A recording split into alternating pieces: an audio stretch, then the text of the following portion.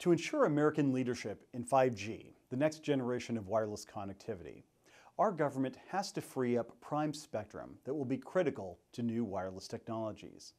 The FCC is doing its part by making more mid-band spectrum available for 5G.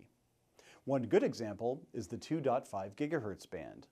This band is the single largest contiguous band of spectrum below 3 GHz in the United States.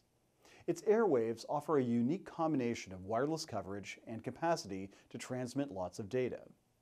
In other words, opening up the 2.5 GHz band is a big opportunity for 5G. But decades ago, the FCC adopted restrictive rules. As a result, much of the band is currently unused. We're going to change that. We're going to put these airwaves to work for the American people. Here's how. First, we will give rural Indian tribes the first chance to obtain this spectrum.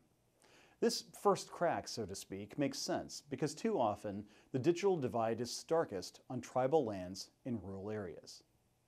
Second, the remaining spectrum in the 2.5 GHz band will be made available for commercial use through an auction that the FCC will hold after the tribal priority window ends.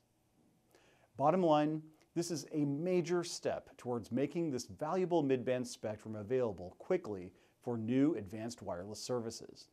It will bring 5G services to millions of American consumers and will be another milestone in closing the digital divide.